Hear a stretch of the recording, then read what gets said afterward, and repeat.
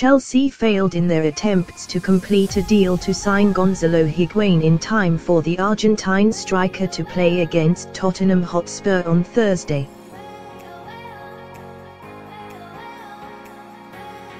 The Blues didn't register Higuain by 12 p.m. on Wednesday, meaning he had to watch on from the stands.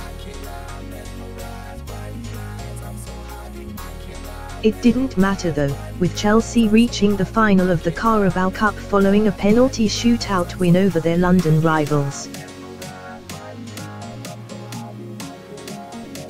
Higuain was introduced to the crowd at Stamford Bridge before kick-off, saying, "I am very happy to be here.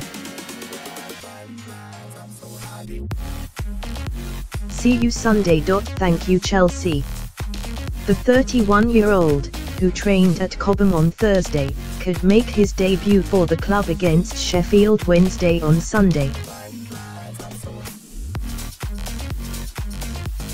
With Alvaro Morata closing in on a move to Atletico Madrid and Olivier Giroud only managing 5 goals this season, Chelsea are hoping that Higuain hits the ground running.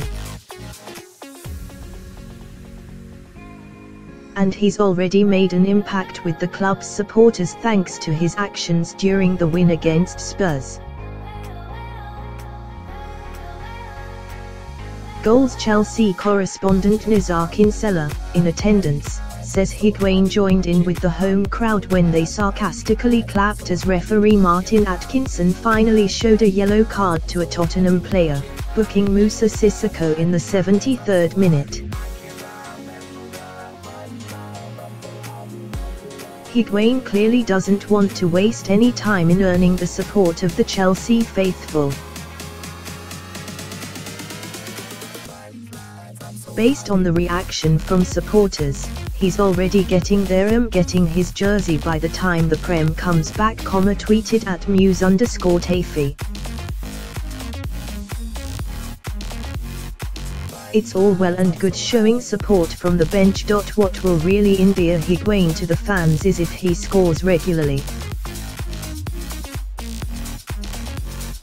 Chelsea find themselves in a battle for the top 4, having lost their way somewhat in recent weeks. They've lacked a serious threat in front of goal. Giroud and Morata have combined for just 14 goals between them. But there is a hope that Higuain, who scored 36 goals in 35 Serie A games under Sarri at Napoli in the 2015-16 season, can deliver the goods during his loan spell.